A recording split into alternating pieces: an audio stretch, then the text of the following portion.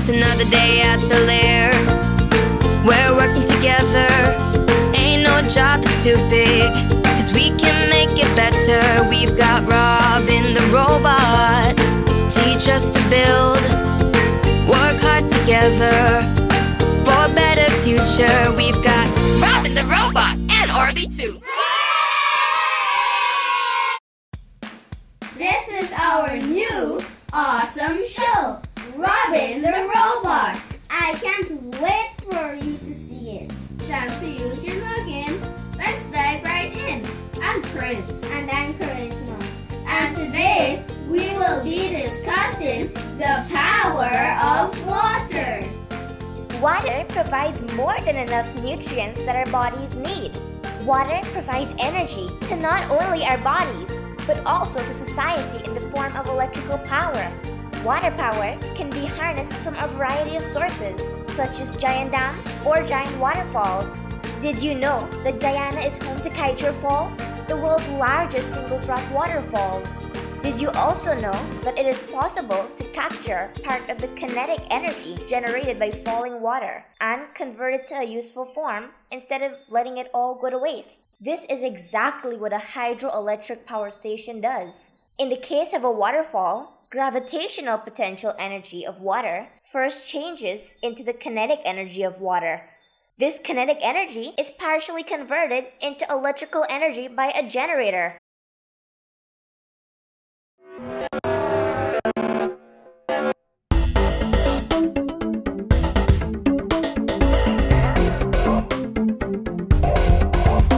People have been capturing the energy and moving water for thousands of years. And today, it's still a powerful resource that can generate clean, renewable, and affordable electricity. You see, we harness energy from flowing water and convert it to electricity. That's what we call hydroelectric power, or hydropower. Water flows from a higher elevation to a lower elevation, and a hydropower facility uses turbines and generators to convert this motion into electricity. America has been using hydropower to generate electricity for more than 100 years now. And today, about 7% of all our electricity is generated from hydropower, making it the largest source of renewable power.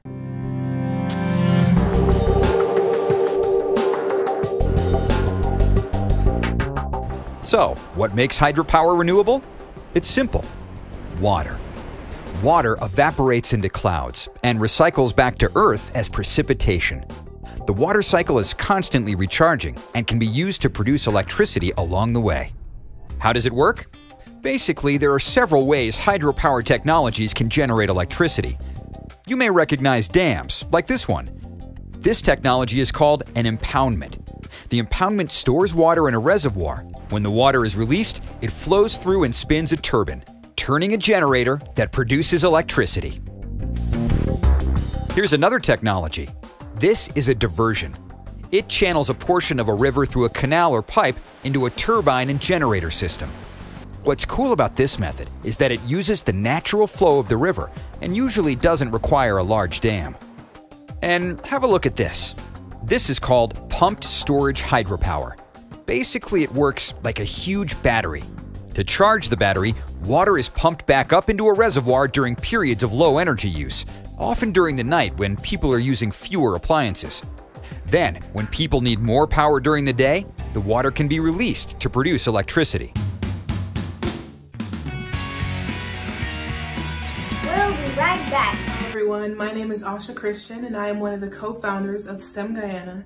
And today I want to talk to you a little bit about our newest program, which we'll be rolling out to youths between the ages of 7 and 16 who are from Guyana and the diaspora. Next week, we'll be introducing our STEM Guyana International Club program, where students of Guyanese heritage from around the world will be meeting twice weekly for a fun and enriching academic experience.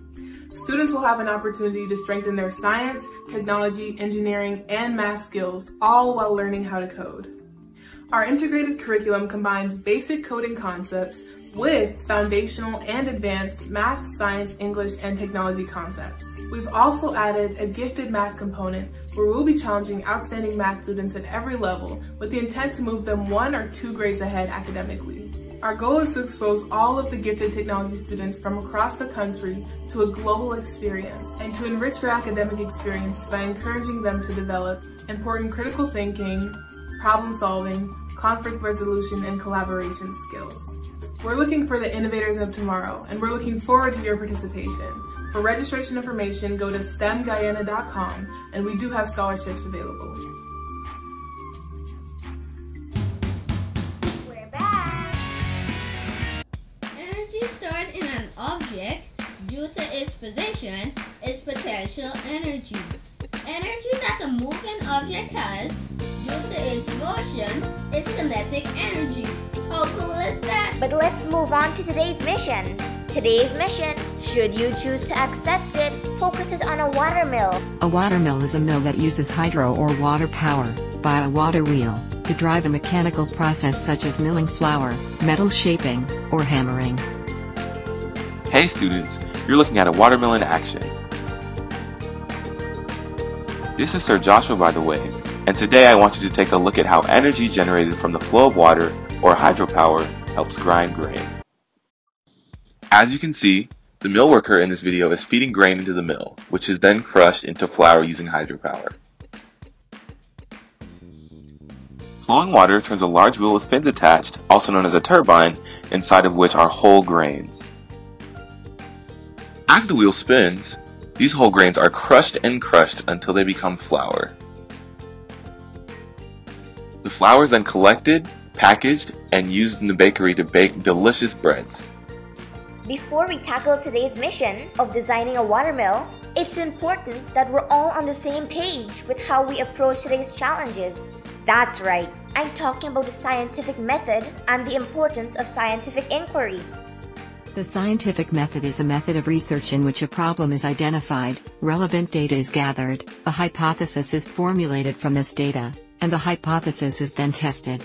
Data is then analyzed, researchers then draw conclusions and communicate results. Oh, and hypothesis is just a guess. We'll be right back. We are the children of Guyana. We are preparing ourselves to develop our nation. Whether we become engineers, scientists, doctors, artists, or entrepreneurs, we will need to develop our ability to think critically, to solve problems, to work collaboratively, to solve conflicts, and to communicate effectively. These are all skills we learn in our STEM Guyana Club.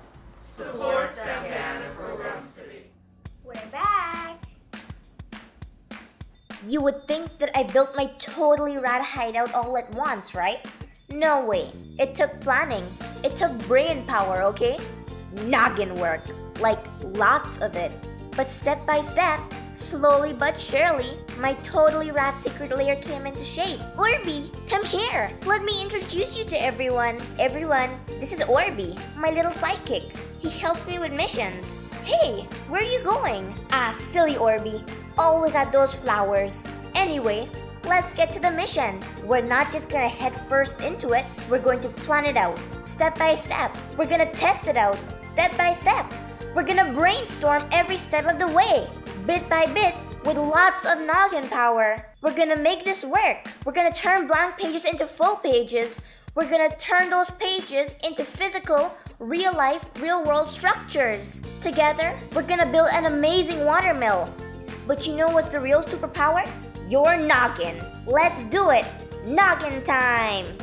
For inspiration, let's check in with one of our real-world superheroes in training. It's time to meet someone like you, a little kid with big dreams. Hey Robin, don't call me little. Yeah Robin, don't call her little. Today, our mission will focus on designs created with the MRT-1 robot kit. Think you can help? Of course I can. Do you know who I am? So, my energy is waning. I'm gonna need a math boost. Welcome everyone to our quick math segment. Today, I will be adding fractions with different denumerators. But first, I will be introducing the parts of a fraction. The two top numbers are called the numerators. The line is called the vinculum, the fraction bar, or the division bar. The two bottom numbers are called the denominators, and of course, you know our plus sign. Now I will work the sum for you. 2 by 3 is 6.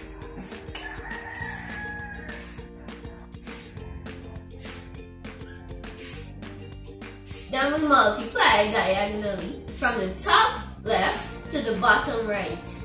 1 by 3 is 3.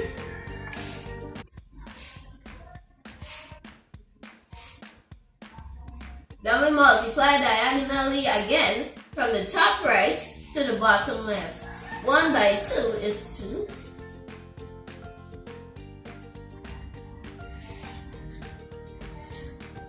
Then we add 3 and 2. 3 plus 2 is 5.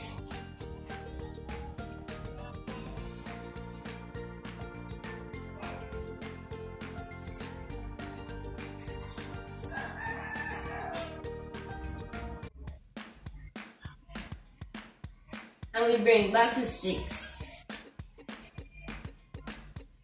Now we have a proper fraction because the numerator is smaller than the denominator. Whoa! That was scary! Thanks for saving me! We'll be right back.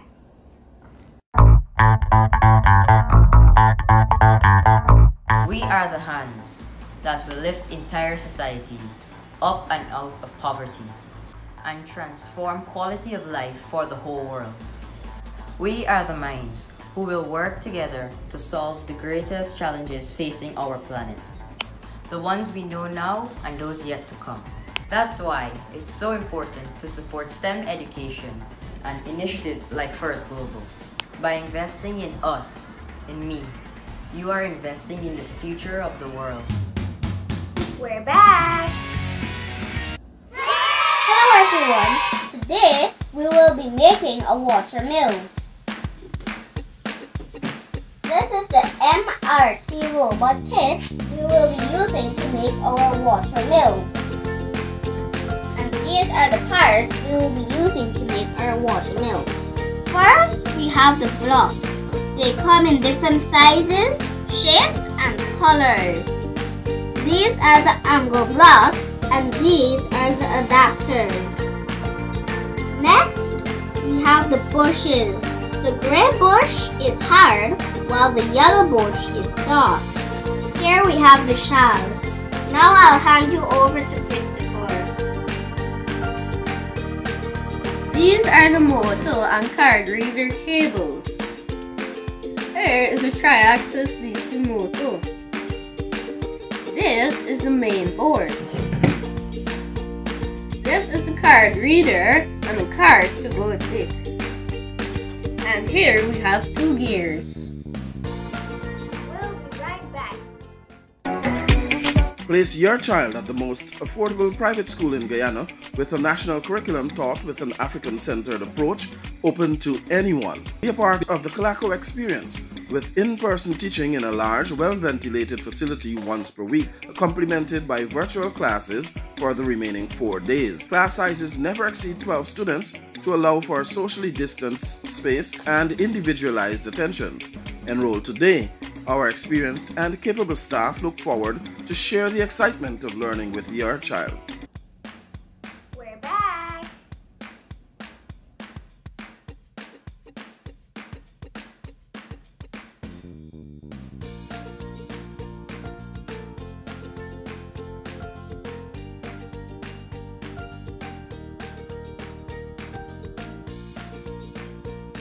I love the MRT robot kit because I can see my ideas come to life.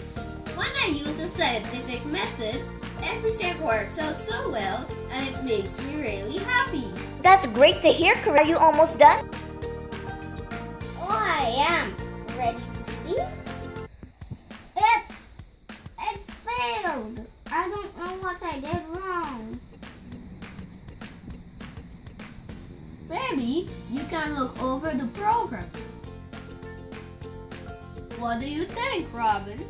Michelangelo was an Italian sculptor, painter, architect and poet who was born in the Republic of Florence. He was an unparalleled influence on the development of Western art. Do you know of the Michelangelo statues? He first had to imagine it, then plan it out with sketches, before tackling the actual process of building the statue from rock. Then, he had to chisel away, one stroke at a time, slowly shaping the masterpiece into view, which then was further refined and polished, transforming over a long and trusted process to create a timeless, immortal piece of historical art. Do you think he got everything the way he wanted on the first build? Of course not. He tried and tried. It's okay if you don't get everything right on the first try, as long as you're resilient and keep trying. It's gonna be okay. I think you should do whatever you think is best. I see the error, Robin. I can fix it. I think I can make it better. I can upgrade. High five! So hi guys, we're finished here now. Let's see if the watermill works.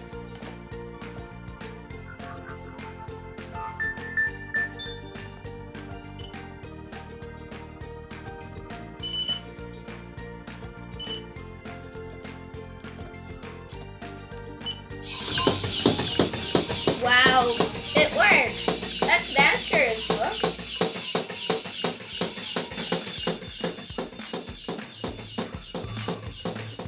We'll be right back. How do we help our children prepare for a world of rapidly advancing technology? Where will our children learn to build robots and code while also strengthening their soft skills? Where will your children actually have fun while they learn? The answer is simple. STEM Guyana After School Club. Students learn to build robots, create phone apps, develop websites, and so much more in our multidisciplinary clubs. Join the existing STEM Guyana Club network today or sponsor your own STEM Guyana Club at stemguyana.com. Make sure to follow our Facebook page at STEM Guyana. We're back! It's okay if you don't get everything right on the first try, as long as you're resilient and keep trying. Today, we saw the scientific process in action. First, we research. Then, we generate ideas. Next, we set about the design. After that, we build. Once we build, we test. And once we've examined the results, we make improvements. We update. We upgrade. We're not always successful on the first try. That's normal. It's all part of the process, like every other challenge in life. So don't give up. Take a step back. Take another look. Use that noggin of yours. Let's keep trying until we get it right. Whether you're trying to learn how to read or memorize your times tables or learning how to code with computers, don't give up when you get frustrated. Just keep pounding away at that rock. Pick up that chisel and get to work, step by step. Then one day, you'll wake up and realize your dream is coming true. For now, I say to you, mission accomplished. We totally slayed that watermill problem. Make sure to come back next time and see what it takes to make another dream come true.